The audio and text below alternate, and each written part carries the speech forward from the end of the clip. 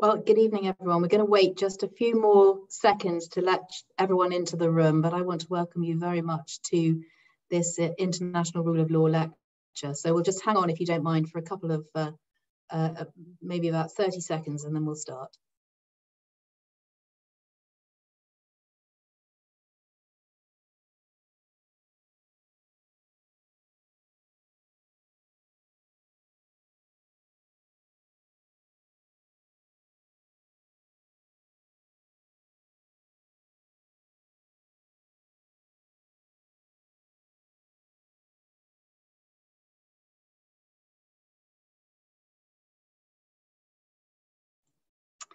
Well, good evening, ladies and gentlemen. I'm Amanda Pinto, QC. I'm the chair of the Bar Council of England and Wales for 2020, and I am delighted to welcome you to our 14th annual International Rule of Law lecture.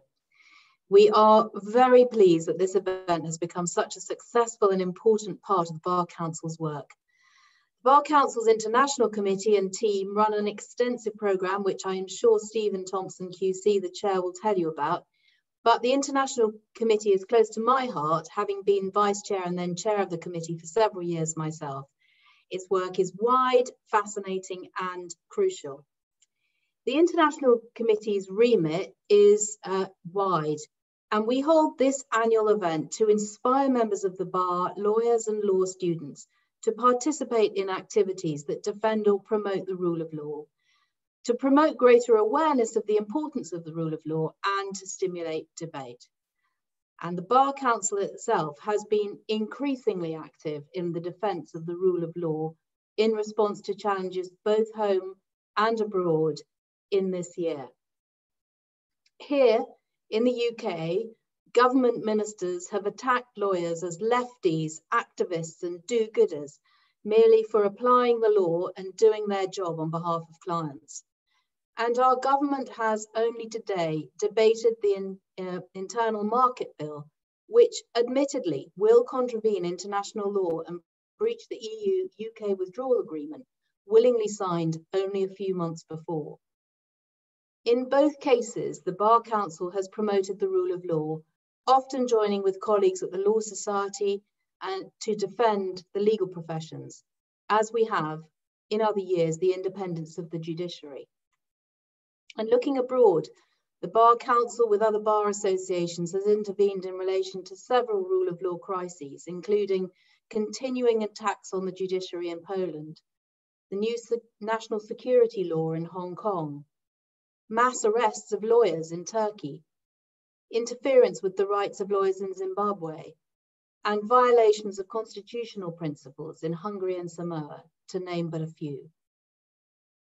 Of course, the rule of law includes helping people to access justice.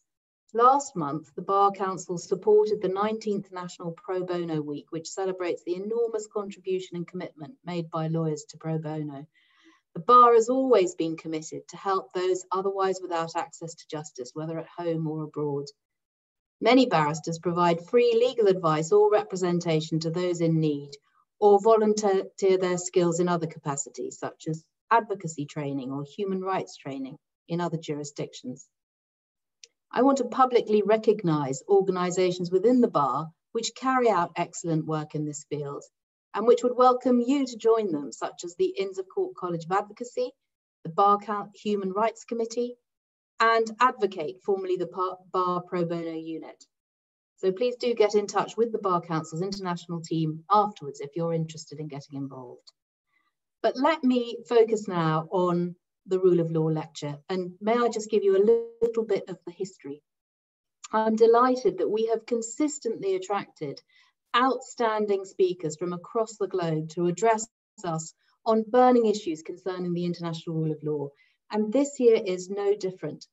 Since 2007, we have been privileged to hear from eminent judges, lawyers, and public figures who have shared their unique viewpoint and the professional and personal challenges they face. They've come from all over the world, from as near as York and Northern Ireland to South Africa, Hong Kong to Canada, Ethiopia to Iran, as well as international courts and the UN. When we celebrated the 10th anniversary of the lecture series in 2016, we published a book of the first 10 lectures. They make for a really interesting and thought-provoking read. And I'd encourage you all to order a copy of the book, which is available from Wildy's. Can't believe I sound like a salesman, but it is actually great.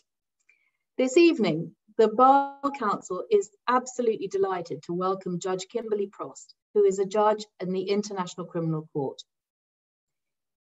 Just before I introduce her, may I mention that the Bar Council has been very supportive of the ICC from the outset, contributing to the drafting of the Rome Statute and subsequently to the creation of the International Criminal Bar, including drafting the ethics guide for and supporting the defence bar before the ICC. Last year's chair of the bar, Richard Atkins QC, visited the ICC, and we agreed to create a lawyers' exchange scheme which will allow junior ICC legal staff from civil law systems to gain experience in chambers of the adversarial common law process, and in turn, some of our young barristers to see ICC work close up. We hope this project will soon take off. Unfortunately, COVID rather overtook 2020. I'm proud that many members of the Bar of England and Wales have been involved at the ICC and its conflict-specific iterations on behalf of defendants, victims, and the prosecution. It's such valuable work, which we continue to encourage. And we've also had English judges sitting in the court, a tradition I hope will continue, with Her Honour Judge Corner QC seeking election. Let me now introduce tonight's eminent speaker. Judge Kimberly Prost has dedicated much of her career to supporting international criminal justice. Her achievements in this field are frankly impressive. Judge Prost began her career as a federal prosecutor in Canada in 1982. And in 1987, she joined the Department of Justice's Crimes Against Humanity and War Crimes Unit in Ottawa, heading the Baltic team on possible prosecutions for genocide, war crimes, and crimes against humanity. She was on the Canadian delegation for the negotiations of the Rome Statute for an international criminal court and the rules of procedure and evidence. And in July 2000, she joined the Commonwealth Secretariat as head of the Criminal Law Section and Deputy Director of the Legal and Constitutional Affairs Division. Zoom forward to 2005, she served as a judge, pre-trial and presiding of the International Criminal Tribunal for the former Yugoslavia, the ICTY, on the Popovic and Tolomir cases. In June 2010, she was appointed Ombudsman for the Security Council Al-Qaeda Sanctions Committee, serving for 5 years before joining the International Criminal Court. The topic on which Judge Prost has chosen to address us this evening, advancing the rule of law on the international stage, promises to give us an enlightening insight into some of the roles that she has had. And I'm delighted that despite the many rule of law challenges we've witnessed this year, quite apart from the pandemic, Kimberly has told me her lecture will be upbeat. So without further ado, I now hand over to you, Judge Prost. Thank you. Well, thank you very much, Amanda. And it is really an honor for me to be here tonight to deliver this lecture, especially having been quite daunted looking at the list of previous speakers. So my thanks to you and to the Bar Council for the invitation to speak tonight. My topic is indeed advancing the rule of law on the international stage. And to begin, and Amanda, your introduction is a perfect introduction because I was going to note that it's almost trite to say that these are dark times for the rule of law as a fundamental precept. And I need not list the disturbing challenges to it within states and regions the world over, including here in Europe. And you have now highlighted exactly some of those. And they are unfortunately all too familiar to us. And I'm afraid the news is no better internationally. The term rule of law and its related concepts have become difficult and sometimes impossible to advance. It's almost prohibited language in resolutions, agreements, even statements. And in some quarters it is reviled and blamed for many threats to our societies, in particular to our security. And so it follows, I could spend the time allotted this evening analyzing that phenomena, detailing the challenges for the rule of law in our time. But to do so at this particular moment, to focus on the darkness, after this year, 2020, well, it would just be cruel. In fact, probably a violation of the prohibition against cruel and inhumane treatment. Moreover, it's not necessary that I do so because my thesis is quite to the contrary. In my view, when you take into account the context of our global governance regime, it is in fact astounding as to what has been achieved and continues to be achieved in entrenching the rule of law on the international stage. Now, by context, I mean this simple reality. I grew up in Canada, where the rule of law is a given. From an early age forward, it would never have crossed my mind that there was any other system of order. And I imagine for some of you, it was exactly the same. But when I started to work in the international sphere, it came as quite a shock to learn that this is not the case for the vast majority of the people in the world. In several countries, it's the opposite. The rule of law is explicitly rejected, and at many others, it may be recognized or cited, but in practice, it is not implemented because of capacity or corruption or for a myriad of other reasons. And from that perspective, I think the enormity of the task is more clear. We're trying to entrench the rule of law when the support for it within the relevant constituency is dependent on a small minority. So with this in mind, despite setbacks and despite all the current challenges, I believe the advancements are quite significant, and reflection upon them should serve to strengthen our determination to press on with the rule of law campaign. History tells us to persist.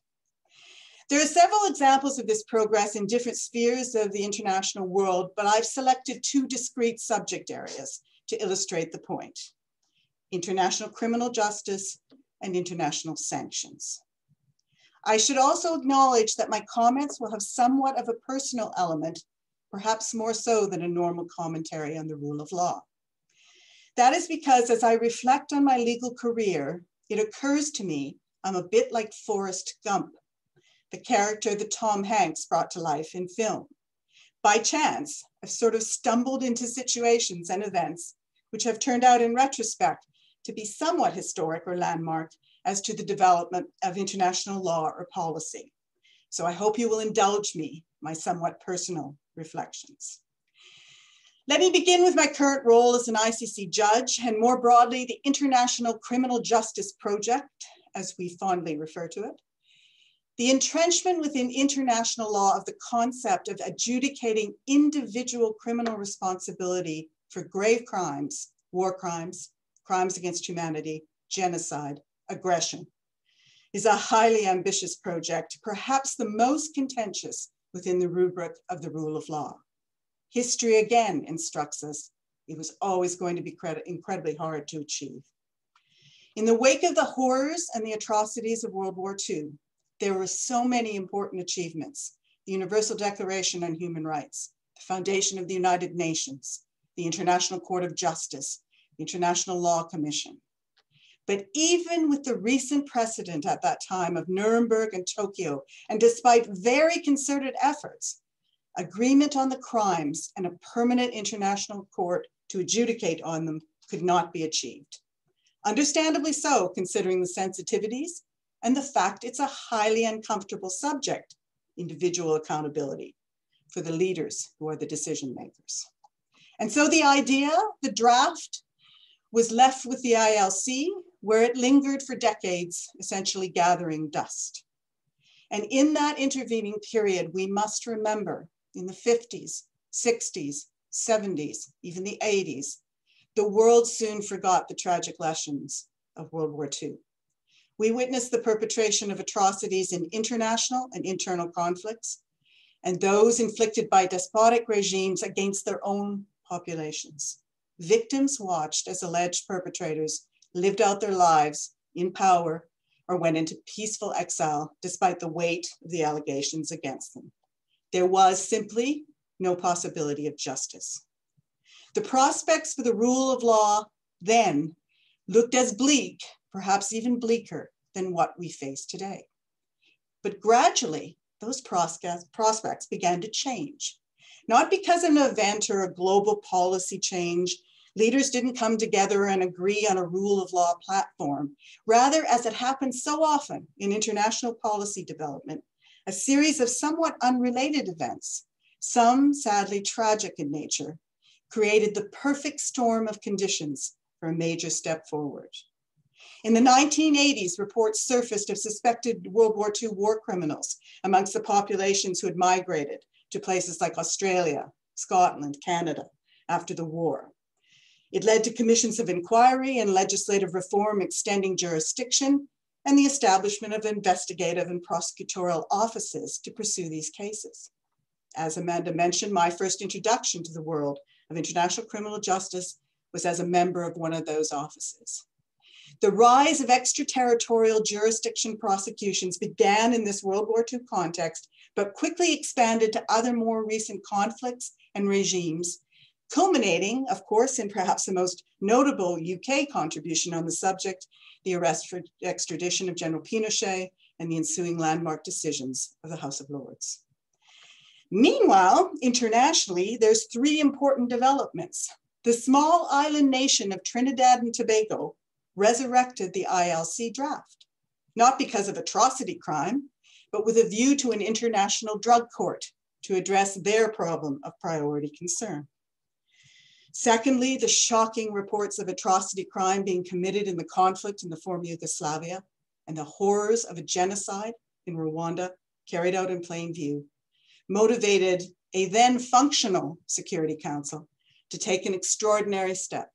Two post-World War II international tribunals were established to adjudicate on individual criminal responsibility of those most responsible in relation to those crimes.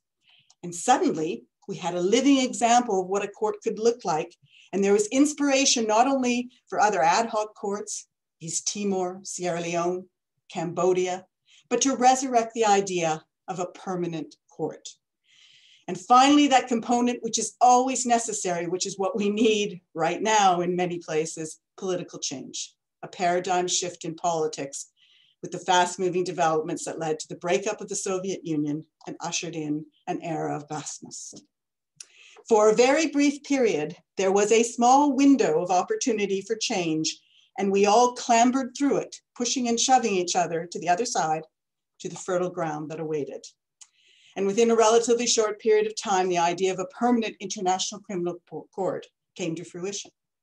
As someone who was there that night in July 1998 in Rome, I can attest to just how precarious the moment was, because right up to the second that the gavel went down on a compromise package, no one in the room, not even Philippe Kirsch, the chair, knew if it would succeed. But succeed it did. And the ICC, where I'm standing tonight, and the Rome statute system were established, and with necessary ratifications achieved, 4 years later, it was operational. This achievement was further enhanced in December 2017 when agreement was reached to activate the crime of aggression, overcoming problems that everyone said were insolvable, and it came into force in July 2018. The combination of circumstance and remarkable individual effort had led to an extraordinary step forward for the rule of law. Now, 20 years on, I'm the last person who's going to stand here and tell you that all is wonderful with the ICC, the expectations of Rome are being met and surpassed. No, bluntly put, the ICC and its operations are the subject of considerable criticism as to effectiveness and efficiency, and it faces multiple challenges. A recent expert report of over 300 pages has set out many of those issues in a frank and thoughtful manner, and I believe that will help guide us forward to meet these challenges. And I can assure you, those of us working at the court or within the mechanisms that surround it are striving every day to improve and progress. So for more on that topic, you can see my other lecture on achievements and challenges for the ICC, or you can ask me a question tonight. But for this lecture, the issue is, does this mean that all the progress is lost? Has the International Criminal Justice Project failed, or is it failing? And I'm here to say, of course not. Despite the challenges, the International Criminal Justice Project is alive and well, still advancing at a good pace, and the establishment of the ICC and the Rome Statute system continues to bring about remarkable changes to the international landscape. First of all, there are 123 parties to the Rome Statute. Almost 2/3 of the countries in the world have accepted the court's jurisdiction. And while some states have withdrawn, that number has remained consistent for several years because we get new additions. Further, whether at the speed or in the manner expected, the ICC is proceeding with its business. There are currently 7 active cases before the court at various levels, arising from 7 different situations which are before the court. And bear in mind that building cases within each situation is equivalent to starting the substantive work of an ad hoc tribunal from scratch. In addition, there are 10 preliminary examinations in 6 different regions. There are 13 situations under investigation, again, in different regions. For core crimes, because we've also had convictions for administration of justice offenses, but for the core crimes, there are 4 fully completed cases, which resulted in 3 convictions and an acquittal, not an unusual situation for a court complying with the rule of law. And sadly, there are 12 outstanding warrants of arrest. Each situation, though, each investigation brings the possibility of accountability where it would likely not have existed before the creation of this court. From that perspective, particularly that of victims, this court represents enormous progress. And secondly, and perhaps even more importantly, much of the criticism and setbacks relate solely to the operation of the court itself as a court, understandably so. There's a lot of attention on the ICC's internal workings. But that focus fundamentally misconstrues the whole purpose and nature of the ICC. What was adopted in Rome in 1998 was not a standalone super court to address atrocity crime. It was not even a court modeled on the example of Nuremberg or the ad hoc tribunals, which had primary jurisdiction and were expected to try all the most responsible for the crimes in question. That is an impossible model for the ICC when it applies to multiple situations in the world, and we have 3 courtrooms. In fact, the perception of the court as such is what has created some of the most significant challenges. The expectations are completely unrealistic. Instead, what was created was a system designed to motivate, to pressure, to cajole states to take up their responsibility, to exercise their right to investigate and prosecute these crimes, to create conditions of joined state and regional, and if necessary, international action that would bring an end to impunity for atrocity crime.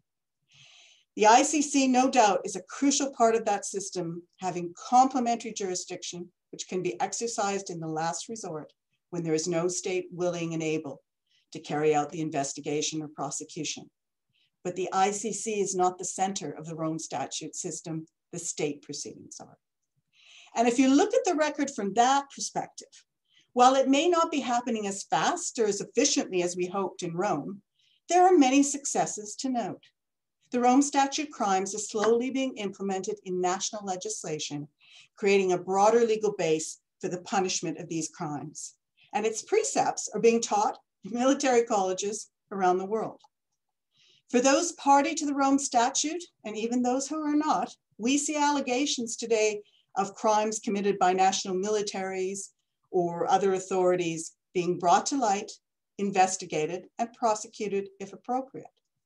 This effect of complementarity, I appreciate, speaking to a UK audience, is not without challenges. It's well known to you. Moreover, one of the most difficult policy issues for the new prosecutor who will arrive next year will be in the area of how complementarity should operate, what the balance should be, and the role of preliminary examinations. But at the end of the day, pressure to investigate and prosecute atrocity crime is an expected and welcome outcome of the Rome Statute system and the drive to end impunity.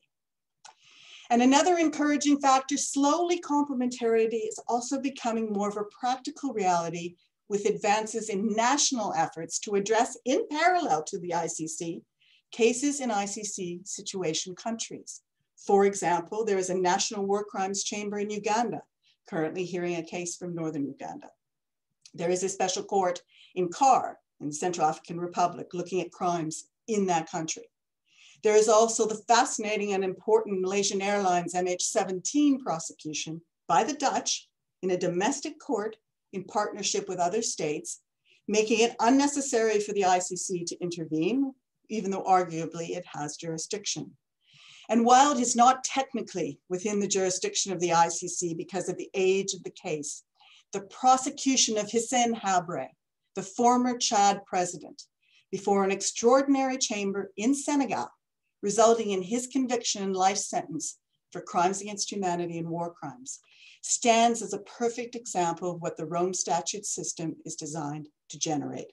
A prosecution driven by the determination of victims and NGO activists who aided them, and supported and steered by the African Union, brought long-awaited justice to the victims of his regime. There is still a long, long way to go in building national capacity, something that everyone listening tonight can contribute to. But slowly we're beginning to see these important developments in state practice and the bringing to life, if you will, of the Rome Statute system. Thirdly, I think the ICC and the Rome Statute system have proven to be a real and relevant force, even beyond the states, which fall within the jurisdiction of the court.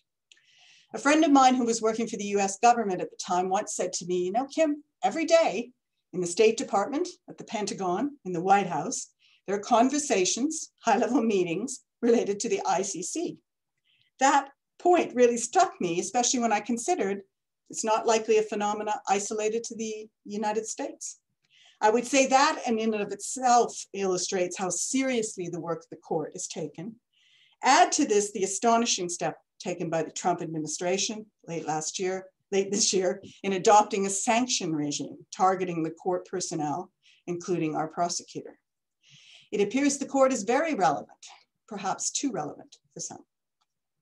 All that having been said, even the most fervent and ardent supporter of international criminal justice cannot help but despair at the large gaps in the Rome Statute system, the devastating impunity zones of the world where atrocities are perpetrated in plain sight without much hope, at least for the moment, for any accountability.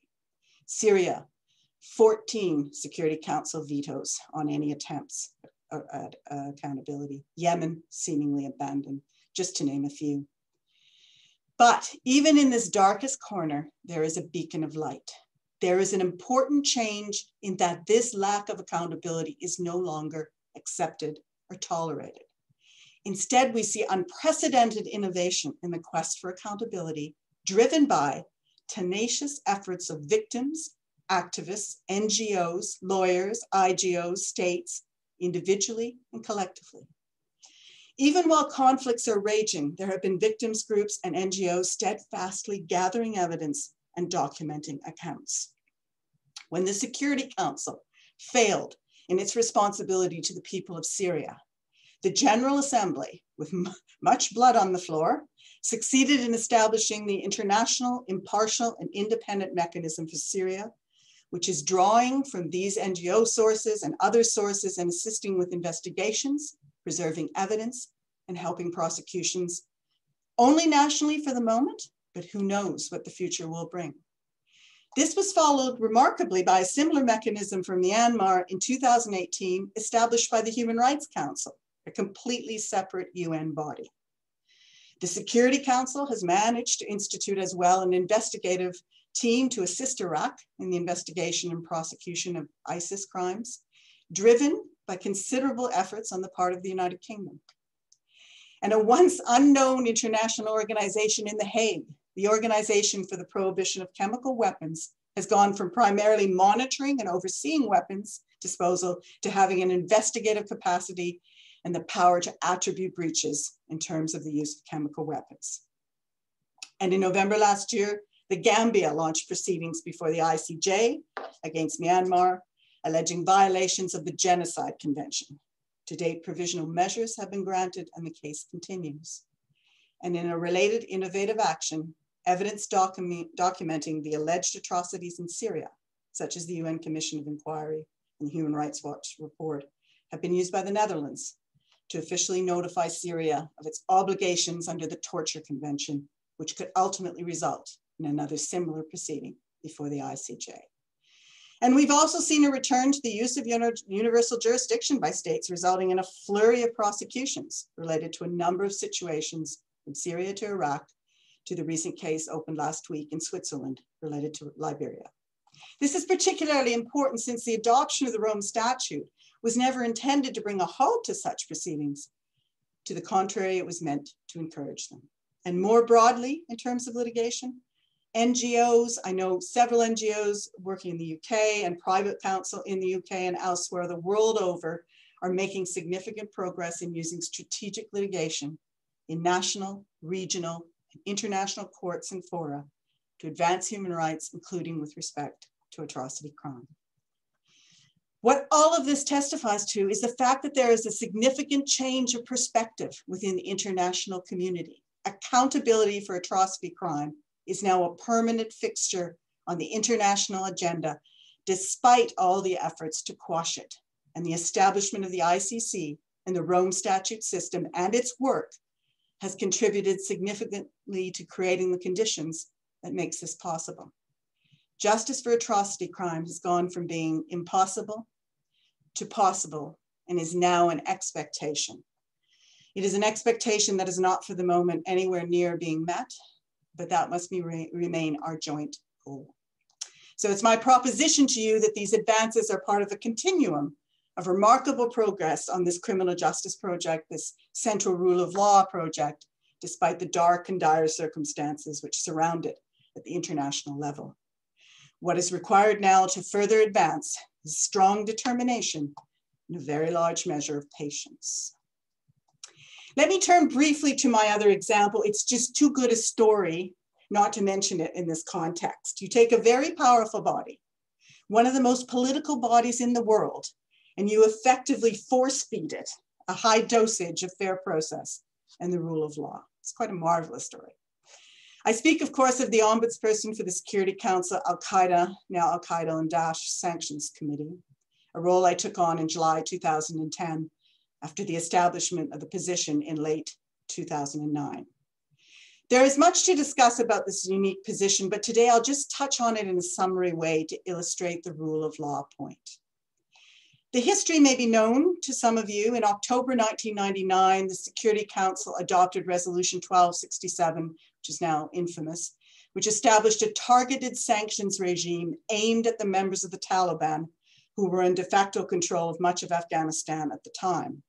A committee was created to identify those to be listed under the regime, and 3 measures were to be imposed: international travel ban, asset freeze, and weapons prohibition. And the intent was to force the Taliban to turn over Osama bin Laden, whom they were sheltering. It remained a small contained list confined mostly to individuals within Afghanistan until, in the wake of the events of 9/11, hundreds of names were added to the list literally overnight. The list was expanded in size and scope, becoming a global in nature. At the time, US Treasury Secretary Paul O'Neill famously stated, "We just rounded up the usual suspects and put them on the list." A fitting description of the exercise of raw power, unencumbered by any rule of law. The result was hundreds of people globally experienced the sudden imposition of these measures. They go to their banks, their assets are frozen. No one can tell them why. There's no notice, no reasons, and certainly no recourse, let alone independent review. Now, it's notable and comforting when it comes to the rule of law that despite their power, the Council faced significant and increasing criticism about the regime, starting very soon after the list was expanded. And it came from all different quarters: states, civil society, academics, even the Secretary General and his legal advisor took up the cause. But while some improvements were introduced, essentially for 7 years, it remained a system which denied to individuals the fundamentals of fair process and human rights protections.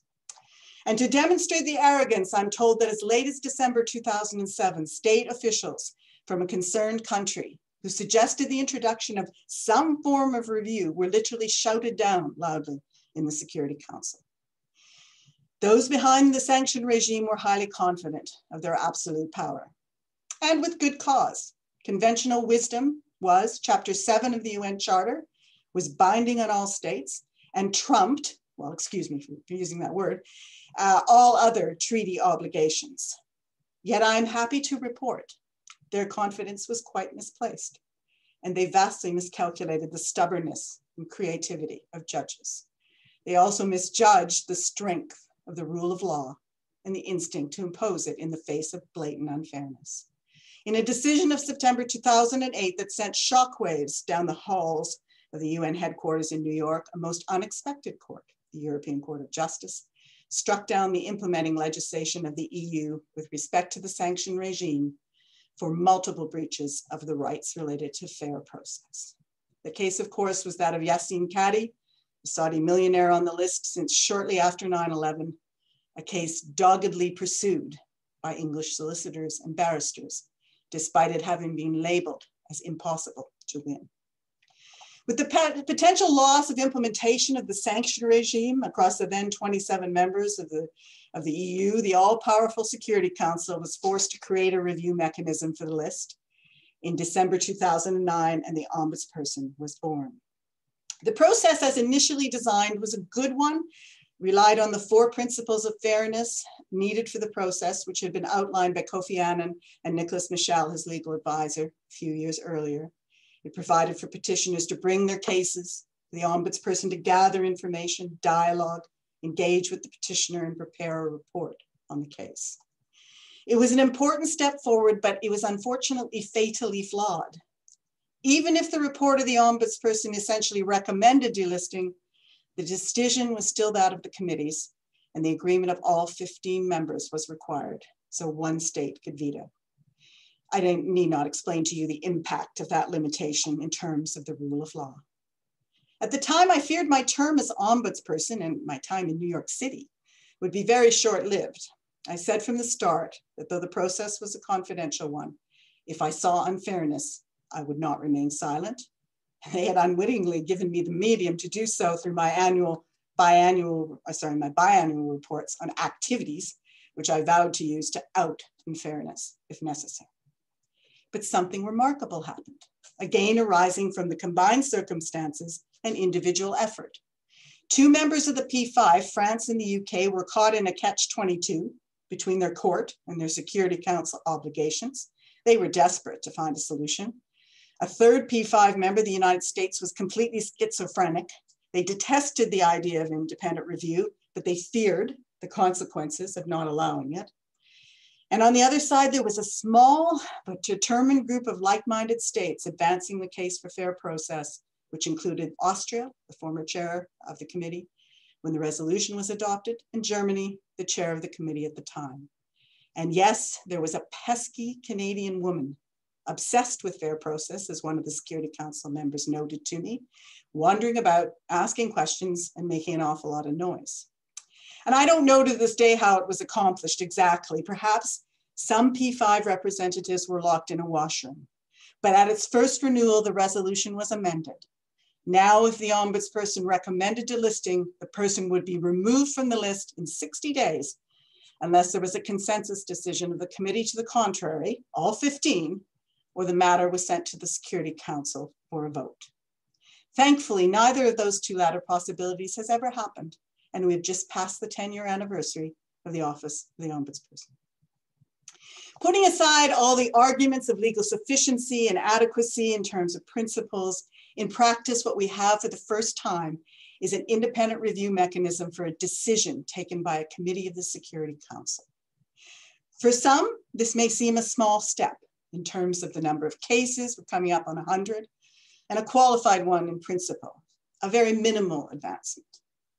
But let me assure you, when I landed in New York City, coming directly from the ICTY in The Hague, the city of international law, it was like entering a parallel universe. When I would speak about fundamental aspects of fair process, basic, I'd receive these blank looks as if I were speaking in a foreign language, or I would be chided that I was ideal or naive. In my view, the establishment of this mechanism in that universe was an extraordinary victory for the rule of law, one which just a few years on would now be impossible to achieve. I'm going to bring this to a close, and I'm going to close where I began. No one should underestimate the dark times we are in. I certainly do not. On the front line, there are many days of frustration and when it all seems just too hard. I consider seriously at those moments my second career option of bartending. But the lessons of these examples are important ones that I hope resonate with you.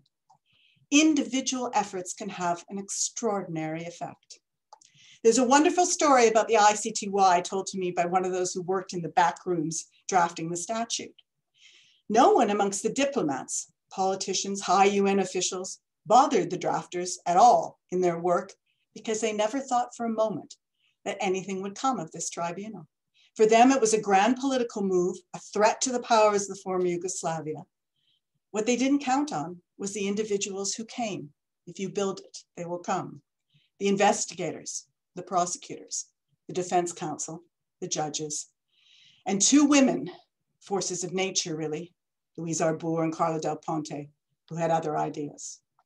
And I hope you recognize that storyline throughout the events I've talked about.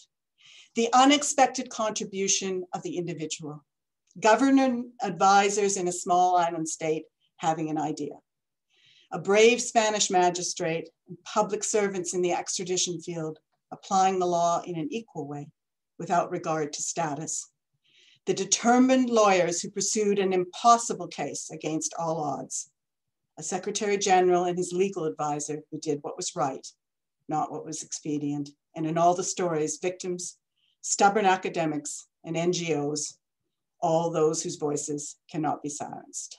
Sometimes, many times, your individual efforts will not be successful, especially in these challenging times, but on those rare occasions where you do succeed, the rule of law advances. And it is that thought which must keep us all moving forward.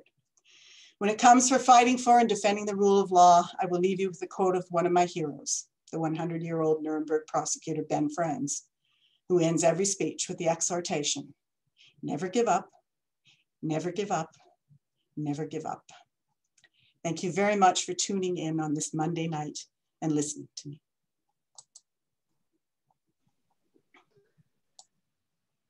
Thank you so much, Judge Prost, for an extraordinary, enlightening and educational speech.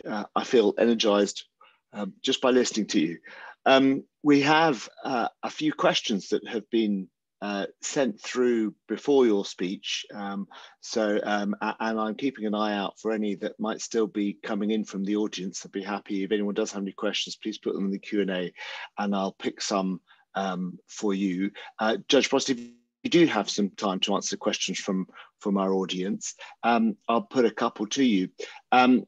Some of them are devil's advocate questions, I'm afraid, but I'm sure your experience and optimism will bat them away. It has been said by some that the ICC can be like a toothless bulldog, and that if member state parties decide they don't want to comply with the orders made by the court, there isn't very much the ICC can do without some sort of police force. What do you say to that? Yeah, there's no question that one of the biggest challenges for the court was and remains the whole issue of cooperation. The court has no police force and is dependent on the cooperation of states. I worked during the negotiations very much on Part 9, which deals with cooperation. I think it's a good scheme. Were I to do it over again today, I'd add some things. I'd add particularly some ideas for states and for the Security Councils to what they should do to follow up on the cases where referrals are made to them. But I think importantly, we see progress over time. As I mentioned, we have 12 outstanding arrest warrants, but 6-7 months ago, that number was higher. So, you see progress. And also what never gets a lot of attention, the non-cooperation gets a lot of attention. But we have a number of cases going, as I said, and all of them have been built on extraordinary cooperation, even sometimes from states where you wouldn't necessarily expect it because of their rhetoric. So I think the bottom line is it's not a perfect system, but it's the only system that's possible with sovereignty. So we just have to keep working away at it. Yeah, sometimes it strikes me that the ICC is a victim of the old adage that you shouldn't let perfection be the enemy of the good. I mean, the fact that there might be limitations to what it can do doesn't necessarily mean that we don't have a better world because of it. Can I move on? We have a couple of other questions that are coming in now. Could you tell the audience what are the key issues that the ICC is having to grapple with at the moment? I think the question now probably isn't talking about individual cases, but more about the sort of general existential or policy issues that the ICC has to engage with. Yeah, well, as I mentioned, 300-page expert report, which is basically documenting issues. Now, a lot of those, of course, relate also to its operation as an international organization, et cetera. I'll answer that by focusing on some of the judicial challenges, because I think they may resonate with a lot of the audience. For example, we struggle to get consistent practice and a sense of judicial collegiality because we're 18 judges. And every 3 years, 6 of us go and 6 of us come, and we all come with our brand new ideas. And so you can imagine it's not easy to move the court along judicially in terms of our jurisprudence and our practices. So that's a major challenge, which we're working on, we're making success. The other one I mentioned, because it's already been mentioned in certain contexts, the battle of the common law and the civil law. The ICC is the first truly hybrid court, but a lot of the procedures were left for the judges to develop. And you can imagine that's a bit of an enormous challenge. So that's also one of our issues. And I suppose just the fact that we need to build, as I said, this consistent practice in our jurisprudence and our cases, and we need to move forward in doing so. So I think those are just some of the ones that I would touch on. But read the report; there's a whole plethora of them. Absolutely, and I'll definitely have to do that. Looking forward, I've got a couple of questions now about the future. What one questioner is asking about the development of crimes that might be added to the remit of the court, and a particular interest these days, probably the ecosystem destruction crime or potential crime. Are you able to comment on the sorts of developments the court might make in its subject matter jurisdiction? Well, I can do it in the abstract. I mean, obviously, and amending the Rome Statute is a very difficult process, and adding crime is a very difficult process. We have done some small amendments over the past several years, issues that were added, and states are still putting things forward. That would be a huge step, though. I think, as I mentioned, I mean, this court was created to reflect those crimes that the world identifies as grave crimes. And given the push in that field, at some point in time, in my view, it'll probably be something that is taken up and pushed forward. It may take, as aggression did, a number of years, but I think it's certainly it's again, something well worth pushing us in the future and trying to advance that for the Rome Statute. And I don't know if you'll be willing to answer this question, but if you did have the power to amend the statute or anything else that needed to be done, what is the most significant single change that you would make to the ICC and its processes? As I mentioned, I'd go back and put a lot more teeth into what the states are supposed to do in referral situations, and I would take on the Security Council. I mean, we gave them a role to be able to refer cases to the court. They refer to situations, and then they don't even follow up on their own resolutions. And the court gets blamed for that. It's really the council. So I would focus on the cooperation regime, not because I think it's failing, but because I think we could do a lot more with it. There's probably other things, but I think being a judge, I'll just stay away from it. Do you again, maybe as a judge, you don't want to comment on this question, but do you think there's more that could be done to encourage more countries to sign up? And you mentioned that it's a very large number of countries if you count the countries, but again, playing devil's advocate, by a number of people on the planet, it falls a bit short of what it could be. Is there something that could be done, do you think, to pressurize or encourage greater sign up? Yeah, I mean, everyone focuses on the big names that aren't there, but quite frankly, this court was always about small and medium states and the protection that this court brings. So I think there's political issues, but there's also just practical issues. And there's a lot of groups working to try and convince small states, like the last state to join was Kiribati, the tiny Pacific island state, they were convinced finally of why it's important for a small island state. So I think those kinds of efforts as to why it's important to join this family of the Rome Statute, I think there's a lot could be done there. And of course, with our Assembly of States parties, the political body, there's lots of dialoguing going on, even with some who are not too fond of us at the moment. Well, thank you very much, and thank you for answering all those questions that are coming from the audience. I mean, it falls to me to thank you for giving the speech to us today. It is no exaggeration to say that the rule of law, the annual rule of law speech, is the highlight of the International Committee's calendar, and your speech was as good as any that I have heard in the decade and a half that we've been having these talks. And I just wanted to thank you very much from that. Listening to you, you described yourself at the beginning as having a career something like Forrest Gump, and I couldn't see any similarity at all. Your career, from what I've heard and read, seems to be one of a determined woman steadily progressing up to the status of a judicial member of the ICC. And it looks to me as if your career has been steadily and inevitably leading to that after your involvement with the Rome Statute before the signing and subsequently. And it was such an extraordinarily upbeat and positive talk, as Amanda promised. I found it truly educational, illuminating and inspiring.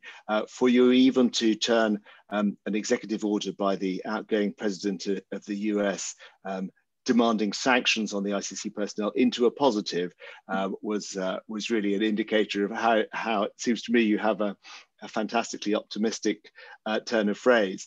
And I ask myself sometimes when considering the difficulties that the ICC faces, whether we really would want to live in a world where the ICC didn't exist. Most lawyers who have normally from childhood a sense of injustice, a burning sense that things should be done differently at home or abroad, would be horrified if we went back, I think, to a world where nobody even tried to bring individuals to account for the most horrendous crimes that can possibly be committed, and they went particularly in a day and age where everything is so immediate, where social media and television can be on the scene anywhere in the world so quickly. If that went without redress, I think it would be a much poorer world. So thank you for staying with the law and not going into bartending. And thank you so much for your fantastic speech today.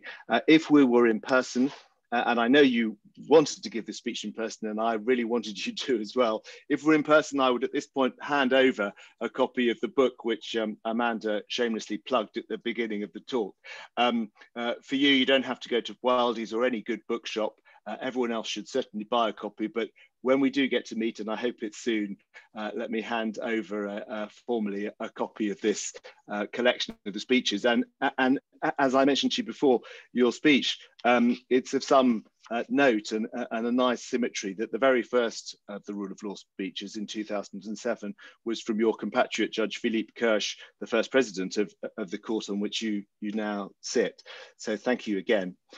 Might I just take this opportunity to just give some closing comments about the International Committee for those of you who are not familiar with it. I'm the chair of the International Committee of the Bar Council, and we have various different roles that we carry out, including promoting the bar and its professional opportunities around the world. And we also engage with our sister bar associations around the world to share best practice on professional matters, regulatory and professional standards, and so on. But for today's purposes, it's important for me to emphasize another role that we carry out, and that is to promote, to highlight and support the rule of law internationally. And as Amanda pointed out, that has been troublesome for us at home, but that is not what the International Committee focuses on. We focus on trouble abroad. And as Amanda pointed out, we have had cause this year to support our brethren and peoples in countries as different and far-flung as Zimbabwe, Poland, Hong Kong, China, Hungary and Samoa. Those places, like so many places in the world, as Judge Prost said, have day-to-day problems. The fact that we take for granted this environment, this safe rule of law environment that we grow up in, does not mean that we should forget all those people in the world, and it's probably a majority of the people who actually have to actively monitor where the rule of law is being upheld in their home states. And many of the members of the bar, I'm proud to say, are very active in promoting human rights, constitutional issues, and the rule of law around the world, and have been instrumental, as I think Judge Prost mentioned, in establishing and carrying on this project, as she called it, of international justice. So I'll just add, for those of you who are interested, a plug for the International Committee. Please sign up to our international newsletter. You have to do that these days via My Bar online. That shows all the things that we do from month to month around the world, and advertises all the opportunities that you can take advantage of if you're interested in developing your practice or learning more about what we do for the rule of law. And I would encourage every single barrister to have a look at the international pages of the Bar Council website and sign up to the newsletter, which comes out every couple of months or so. And as we finish this rather painful year 2020, I think all of us have that sense of optimism that Judge Prost brought into her speech for the next year.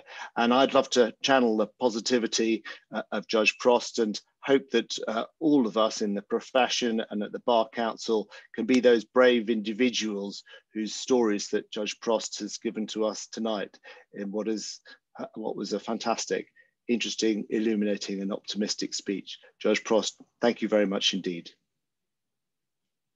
Thank you very much for having me. Thanks, everyone. Thanks. Good night.